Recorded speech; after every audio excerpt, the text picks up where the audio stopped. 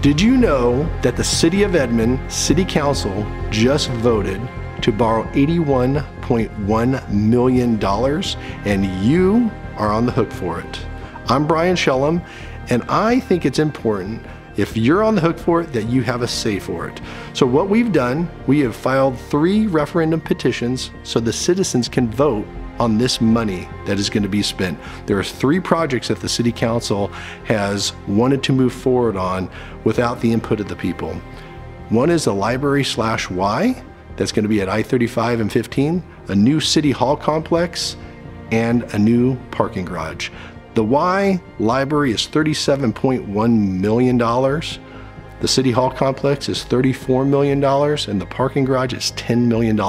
These are proposed budgets. Now, like many other things in government, it doesn't always stay on budget. So the real question is, do you think it's important that you have a say?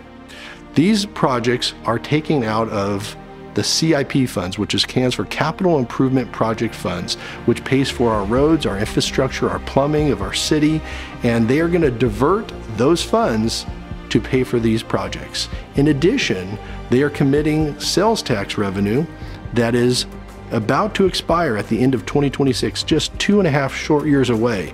The citizens will have to vote to extend that. The question is, do you want to pay for that? I think you should have the right to vote on these things.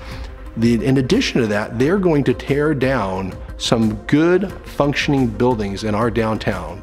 Our planning and zoning building, our city council chambers, and our courthouse. Those are all going to go away to put new buildings in. So the question is this the priority for you? Should we be borrowing the money? If we had the money, we would not need to borrow it at all. So we're borrowing from our future to try to tear down things that are working for a net gain of only 3,300 square feet of office space. It's a lot of money. It's almost $10,000 a square foot for the additional space. Remember, this $81.1 million is your money, and you should have a voice whether we vote on this or not. Please sign the petition today. Forward the link to your friends, your family, anybody you know in Edmond, maybe people you don't like, but it's their money too.